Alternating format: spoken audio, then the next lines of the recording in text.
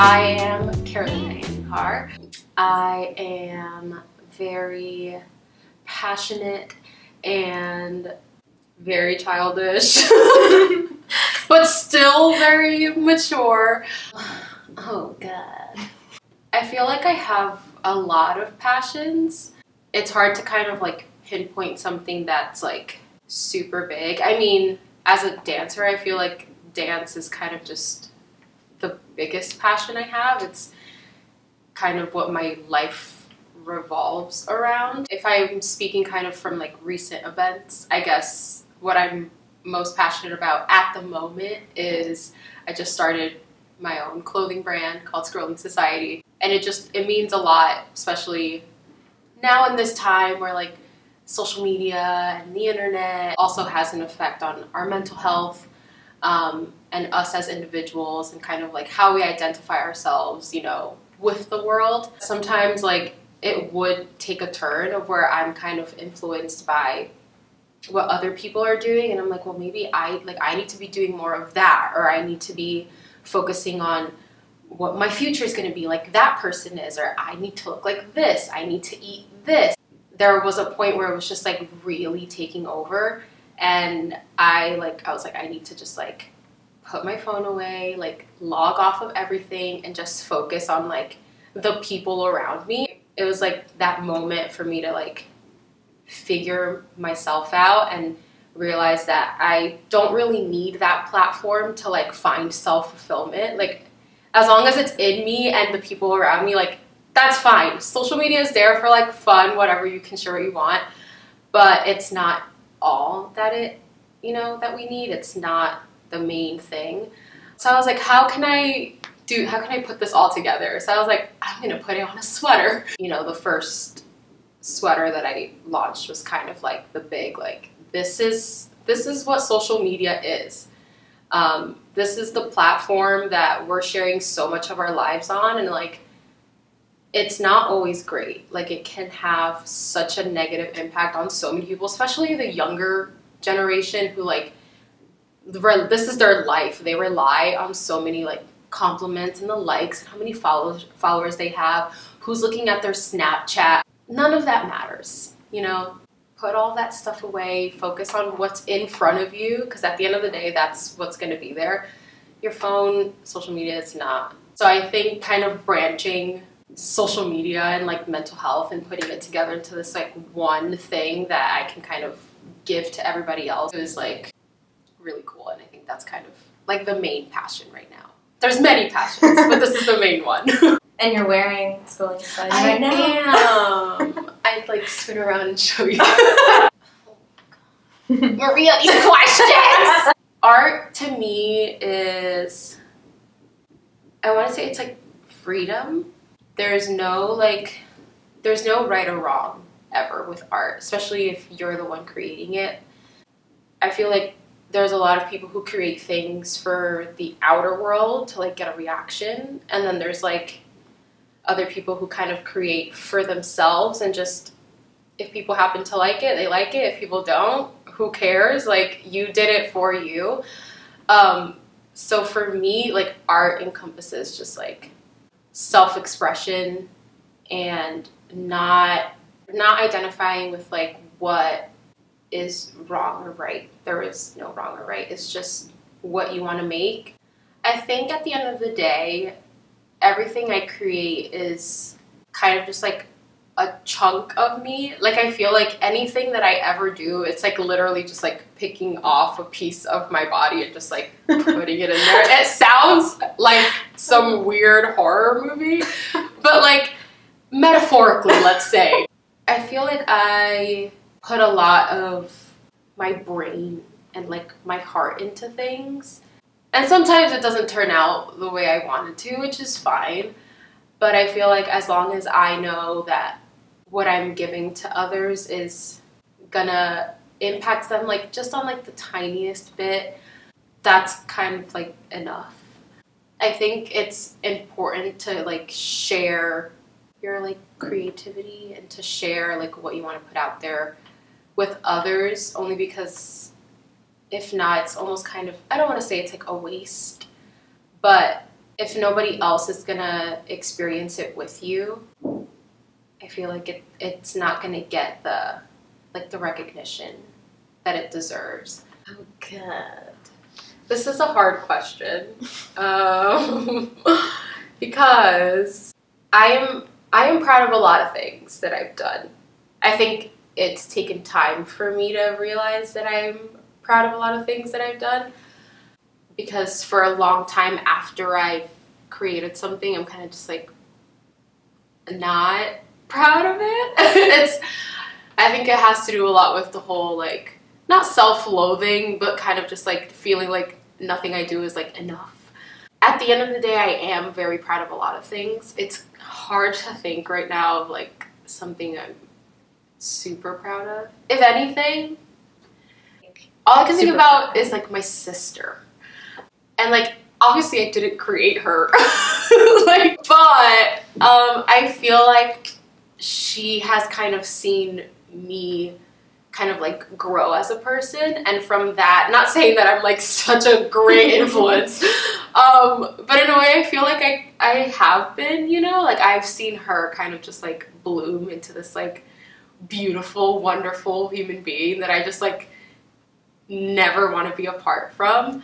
So I guess just the fact that I'm proud of her makes me proud of, I guess, what I've been doing with my life, because I don't know, again, it's just like I feel like I'm always like, oh, nothing I do is good enough, people don't care, and she's always been like the one who's always like, you got this, you can do this, like you're great, like it doesn't matter what other people think, like as long as you're proud and you're happy. And I'm like, why are you the one giving me advice? I'm the older sister. But I guess it hasn't been up until she left for school that I was like, oh my God, like we've always had this like super deep like connection with each other. Like everyone thinks we're twins. We're not. But I guess that kind of goes to show that like our relationship is like that strong. Yeah, she's just a really cool sister. Shout out to you, Selena. Shout out to you. Oh. I guess my ability to talk to people. I've always kind of struggled with not like making friends, but just approaching people in general. And like, I guess now I've definitely been more open to just like letting people in, like, and not judging right away.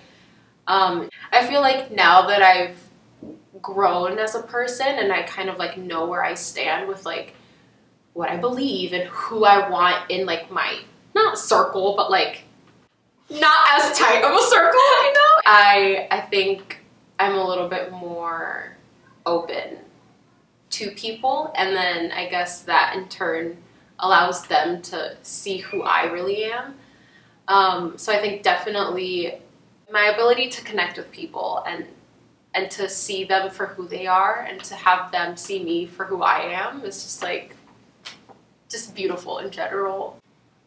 I think we're scared to share our emotions in general. I think the world has kind of painted this picture of like, if you show that you're sad, if you show that you're kind of like open to like hurt and like madness and just like all the things that we should be and are allowed to feel, like that puts people off so much.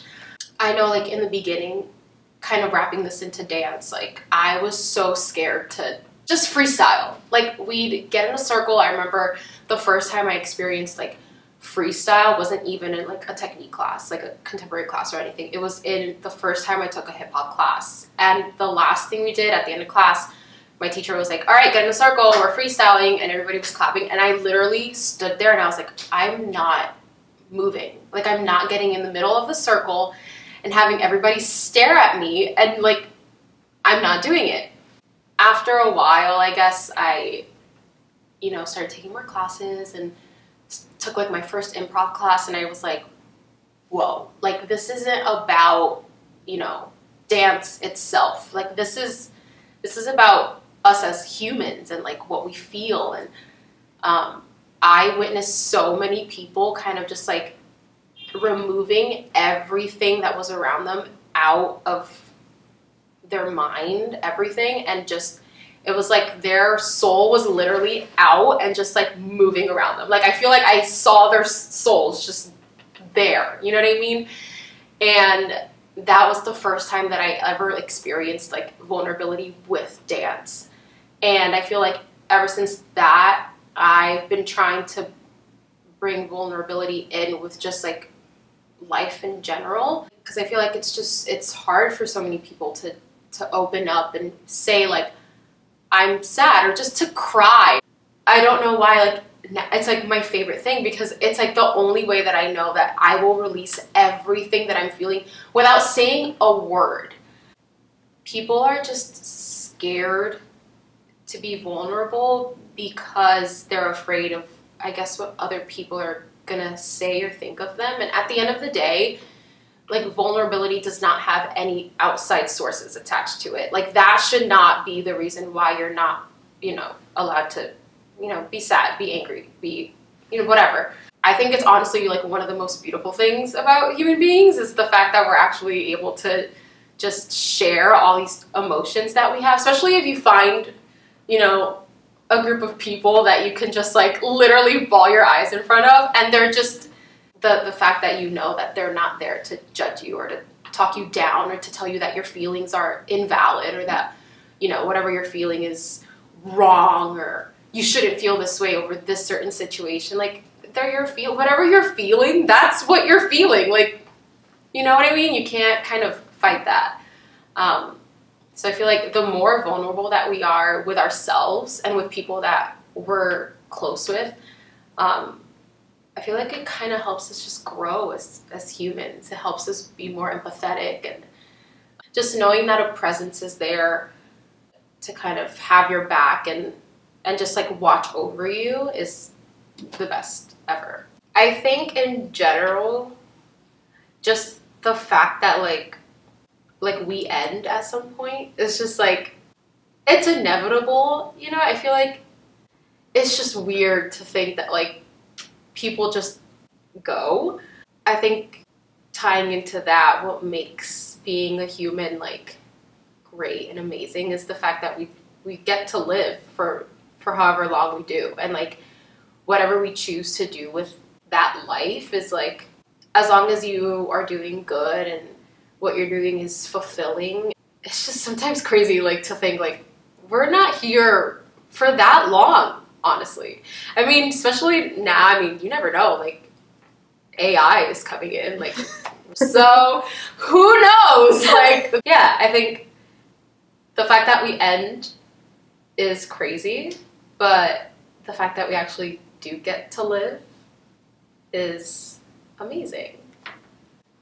This is gonna be so random, but I don't know why, I associate like living and like feel like it's like one of the few times where I actually feel my body is like alive. So random, but it's whenever I go to Six Flags and I sit in the front row of every ride. My sister and I started this tradition that anytime we go to Six Flags, we sit in the front of every ride, and as soon as, you know, we go down, we have to keep our arms up. So it's like we're free falling.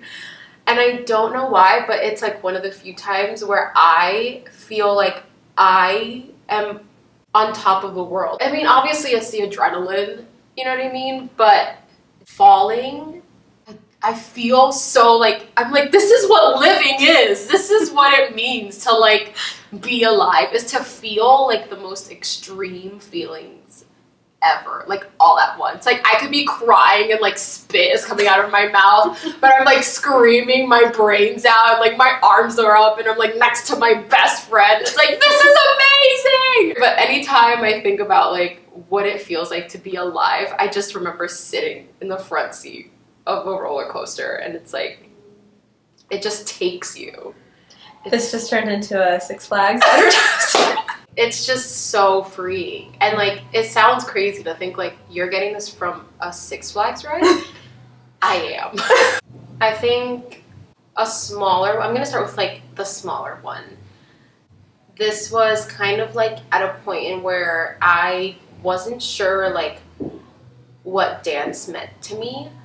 I had just kind of like finished recovering from like a really bad injury, and I had been wanting to go to this dance intensive for so long, but I knew I couldn't afford it because it was in Texas and it was a week long, and I was like, how, like, I want to go to this so bad, and I couldn't figure out how to get there because I knew that if I went, my sister was going to want to go, and it was just like a lot of factors kind of just like keeping us from, you know, doing this. So my mom was like, do you guys want to go? And me and my sister were like, what? Like, we're actually going to go to Texas.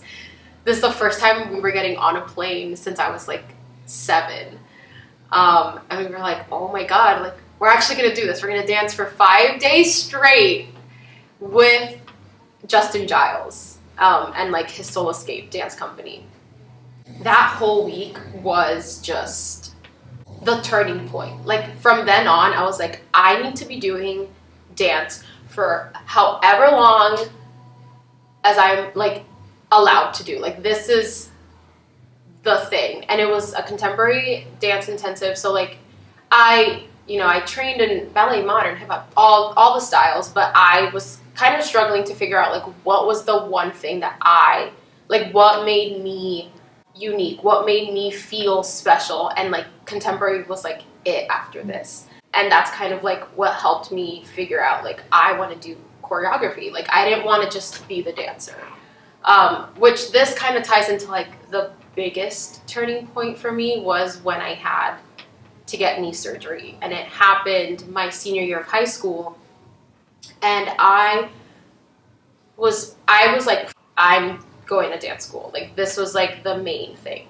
And my senior year, we were rehearsing one day, and the simplest thing, just like completely, my knee just gave out. And I was like, that same injury had happened to me a few years before, and I was able to recover it within like a week. And then it happened this time, and in my brain, the first thing that happened was, I'll be fine in a week.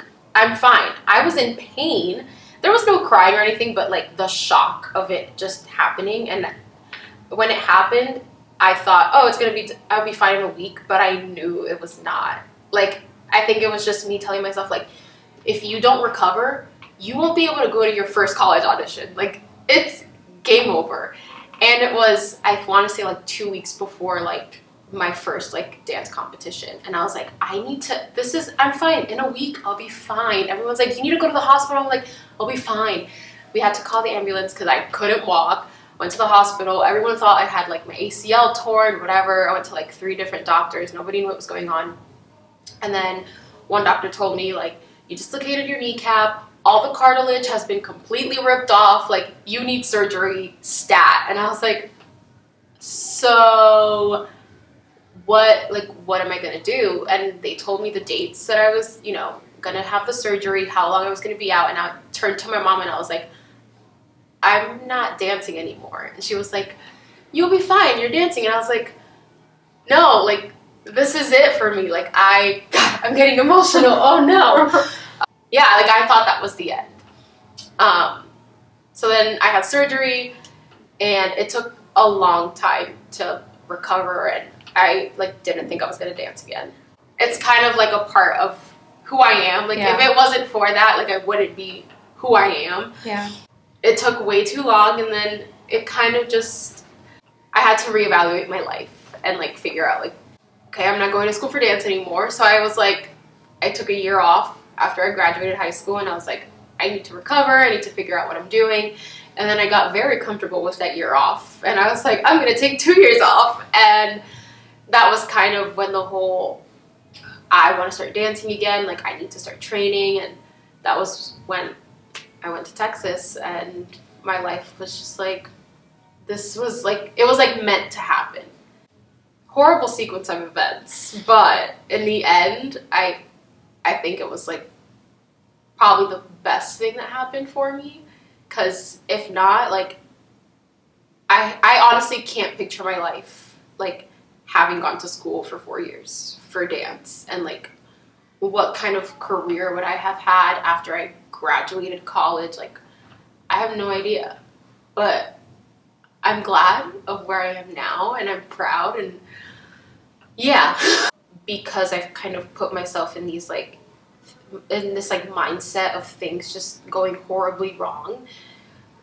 It's almost like I'm self-sabotaging myself, and it's like I don't need to be doing that, especially if I'm trying to do something that I know I want to do. Like I could be very excited to start something, and then all of a sudden I'm like, guess what? This is actually going to go completely wrong and horrible, and you're going to suck, and everybody's going to hate you, and you're going to hate yourself, and nothing's going to work out. And I mean, I've definitely gotten better with that. I think I've kind of just like, again, just me being spontaneous with things has helped also, and just kind of doing it just to get it done and say that I did it. That's kind of like the one thing I feel like I need to just like let go, is the like down talking, you know, all the good things that I'm trying to do with myself, with others, and stopping the whole like bad vibes around, you know, when I don't need that, and I know I don't need it. So like, why do I keep doing it? Am I having like a self realization right now? That makes a lot of sense, and I feel like a lot of people self-sabotage too. Yeah. Like it's such a common thing, and it's unfortunate. Yeah, and it's unnecessary, because like, especially if you're going towards something that you really want to do, like why would you completely ruin it for yourself? Like there's no point in doing that. There's no point, Carolina. There's no point in doing it. Whoa. Okay. My older self to my current self. I guess I tell myself that being lonely doesn't always mean you have to be alone. Because I felt alone a lot when I was younger. Like I would always, like I'd have people there, you know, but I just always felt like in my own little bubble and world, it was like I felt lonely because I felt like I couldn't really like express anything to people. Again, this all comes down to like being vulnerable. Like I was just afraid of showing that like I was sad, I was upset, and I think, I don't want to say it was like my upbringing or like my family, but we've even up until now, like we're never super like affectionate, or like we don't really share our problems with each other, which like, I mean, I know there's a lot of people like that, like, you know, you don't have to be super lovey-dovey with everyone, and that's just kind of like how I grew up. I have my family, and like, but like it's okay to find other families, and I think it's great that I have been able to find another little family. Because when I feel like maybe I don't have, not security, but like when I feel like I can't express what I want with, you know, my blood and flesh, I can come to like my pretend blood and flesh.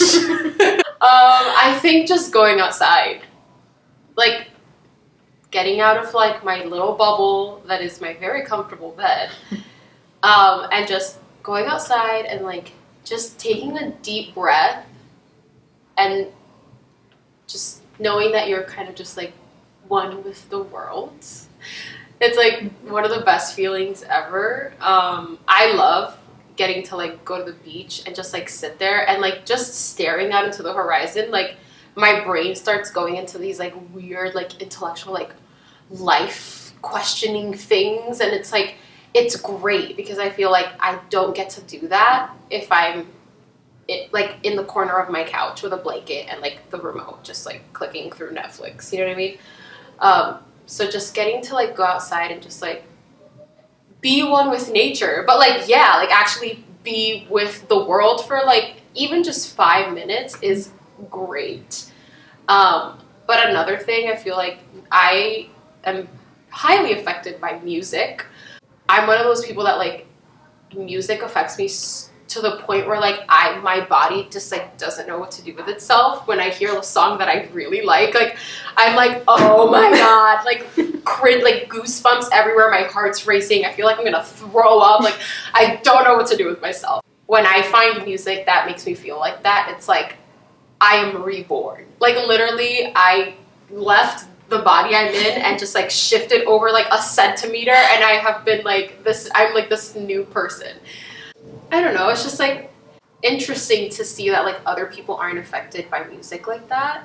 Cause like, I'm like, how? Like, do you not hear that violin like way in the background? Like, for me, like I can't dance without music. I can, but I don't want to. You know what I mean? I feel like I need that support almost. Like I feel like music for me has always been kind of like therapy. Like when I don't want to say what I want to feel, like I just put on the saddest song ever and I'm like, this is saying everything I need to say. I'll play that song on a loop, and little do I know, like it's helping me just like figure out whatever it is that I'm going through, and then I'll like never be able to hear that song again because it reminds me of that whole time. I feel like music is like the unspoken therapist that like it's just always there when you need it. And music and nature are like the two things that just like, listen to yourself.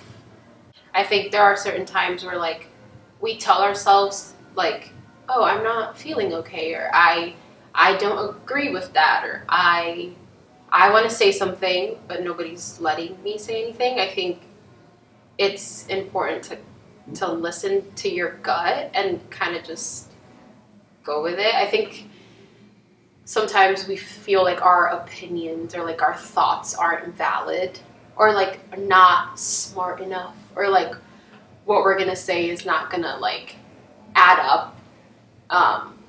And sometimes it does, but we don't have like a lot of self-trust because again, we've been influenced by so many outside sources to keep your mouth shut. Like, don't say that, you shouldn't say that, like don't tell me how you feel because it's not benefiting me. So listen to yourself, listen to your heart. It's important to know who you are, how you feel, what you want to say, when you want to say it, to who you want to say it. Even if it's to yourself, you're looking yourself in the mirror and you're like, I'm gonna have a great day today. Like, listen to that, because that honestly could completely change that day, that week, that year. Like, you never know. So yeah.